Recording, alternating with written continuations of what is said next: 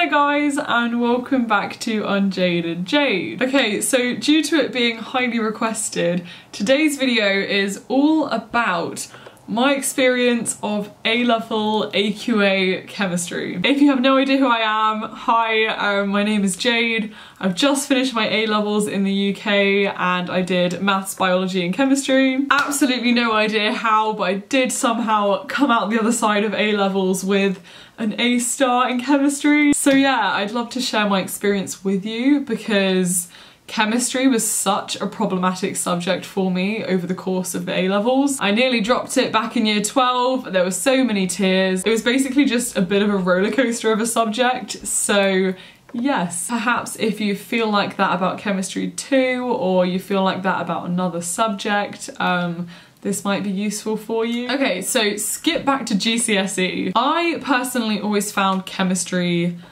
doable. Like, yes, it was hard and there were some hard concepts and some of the maths was a bit challenging, but it was doable and I did get an A star, which I was very proud of, and I had great teachers and things were great. So when I decided to take it for A-level, I thought, you know, Jade, you're fine, you can manage it. However, year 12 and the first year of A-level chemistry were hellish for me. I really don't like slagging people off, especially teachers, because as people they can be really lovely and like really helpful and stuff, but the teacher that I had in year 12 for chemistry was just, yeah, just not ideal, and I really massively struggled in one half of the chemistry specification that we were being taught by this one teacher. And in my first test with them, which was chapter 2 of AQA A-level chemistry,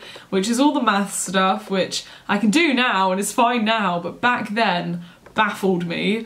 I think I either got a D or a U. In my mind I like to say D, but I remember like most of my class got U's. I don't think anyone got above a D, if anything. And I can remember coming home feeling so hugely disheartened and just thinking like, oh my god, if I'm getting this low, how the hell am I meant to improve, considering that the first chapters are like the foundation for the harder chapters? Yeah, the first few weeks of A-levels for me were just pretty grim. I can remember dreading going to chemistry lessons, and again, the teacher really did not help, and having a good teacher transforms the way that you look at a subject. But you know what I did in year 12 when I had the bad teacher?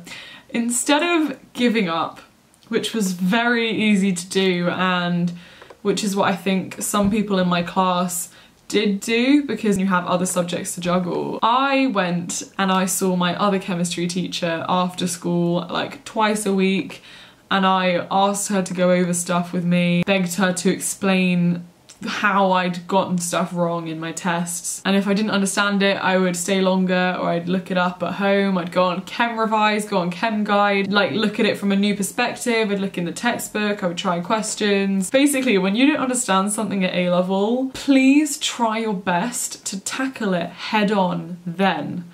Because if you continue and you still haven't understood those basic things and you're still building on your knowledge, like that knowledge isn't going to get better unless you put the time and the energy into it. So whether that is asking for help, you know, looking up stuff, looking up videos, asking your friend for help, just make sure you do the groundwork like at the time. And I think me putting in that special effort then really was kind of part of the secret of, you know, how I ended up doing well despite really struggling. And I did not get on with organic chemistry. Like, I still struggle more with organic than I ever did inorganic or physical. I just don't have a very like shapy brain, as my teacher used to say. I found it hard to visualize things, and it was kind of the sort of thing that was almost like you couldn't just practice it. It required sort of like a natural ability to be able to do certain things in organic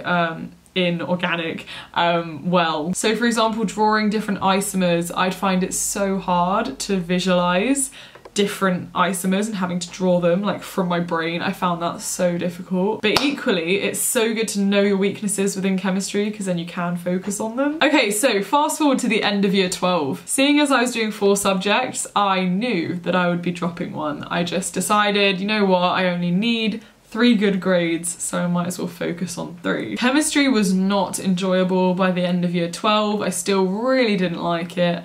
And for me, it was kind of between dropping chemistry or dropping English lit. Now, I loved English lit. I still love English. I love reading, I love essays, love it. However, I knew that I was applying for biology at uni, and particularly when applying for Oxford, I knew that chemistry would just be more useful. Like, they're quite interlinked. Chemistry gives you a very good grounding of certain understanding of things in biology. So as much as I greatly disliked it, the fact that I still managed to scrape an A at AS basically told me that like I was capable as long as I'd put in the work in year 13. And I would say it was only towards the end of year 12 that things did start to click, when I started to do the like main bulk of proper revision and past papers for my AS exams. So yeah, I did take chemistry, I did take it through to year 13. At the end of summer, before I went back, I went over all the year 12 stuff again because, you know,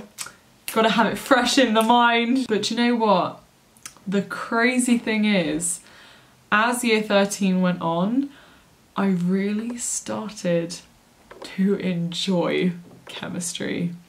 Like, it wasn't a chore anymore because I actually started to get it. And in chemistry, when you start to understand and you can pull the different aspects of chemistry together, you can understand the concepts, you can do the bloody hard questions, it is so satisfying and it is such an incredible subject. And when I help Folkert with chemistry, like the GCSE level stuff, and like he doesn't get it, but like, oh, I do because I've got my A-level knowledge.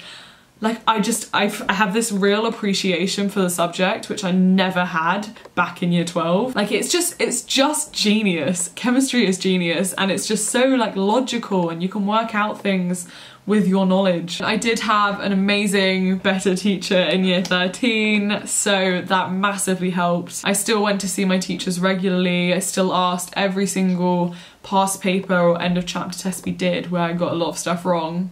Bam, have a meeting with that teacher and be like, help me, why is this wrong? And just making you understand your flaws and mistakes in the subject.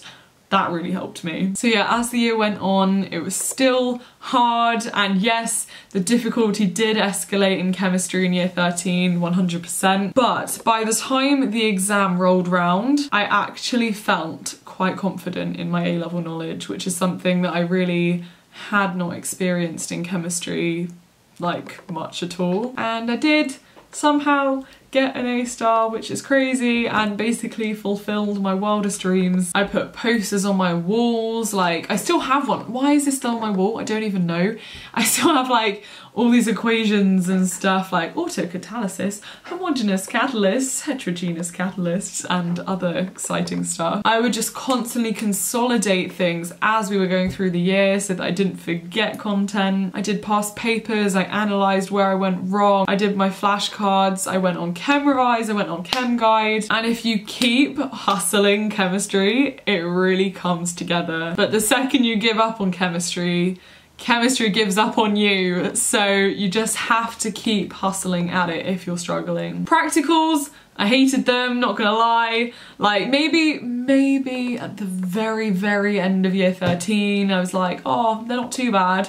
But majority of sixth form, I was not a practical fan. I'm just clumsy and like gawky and like awkward, and I just drop stuff and like smash test tubes with dangerous chemicals in, and like handling all the fine glassware. I was like, oh my god, this is hard. So yeah, they were just a bit stressful, but hey, I did it. I passed my practical endorsement, which you have to pass for AQA chemistry A level. Didn't like lab write-ups either, but hey ho, you gotta do them. So a bit of an overview, honest review of chemistry. It is bloody difficult, it is hard. It is not an easy A level, but then I feel like there really aren't any easy A levels. However, what I do want to emphasise is that it is doable. It is an achievable subject. You just have to really work at it, especially if you find that your teacher maybe isn't so good at explaining things, or perhaps you're just struggling like naturally to understand the math side of it or something. You do have to put in the work, you do have to put in the time. But with all the hard work and the effort, it really does come together. And if you feel like it hasn't done that for you yet and you're doing A-level chemistry, honestly, please don't give up. Like, you can do it. You just have to keep at it. Just keep doing past paper questions, find new resources, just know your flaws within the subject and know where your understanding is like a bit shaky, and work at it. I wouldn't take chemistry unless you did pretty good at GCSE, and that might sound harsh, but from my experience, if you scraped, like really scraped the grade that you needed to get onto the course, or if you're taking it because your parents want you to and you don't want to, then you might fail it in your mocks in year 12 just purely because it is a very demanding subject.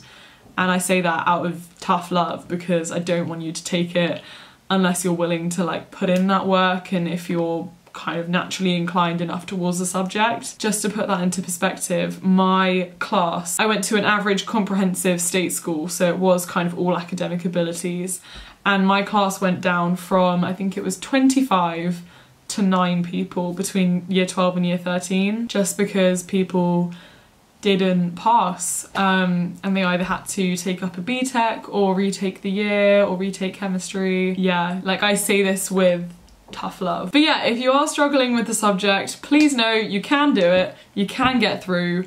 Even if it feels like you can't, you just gotta keep pushing through. So yeah, I really hope you enjoyed this. I hope you found it useful. Let me know if you'd like one of these for biology, maths or English literature as well. Bye!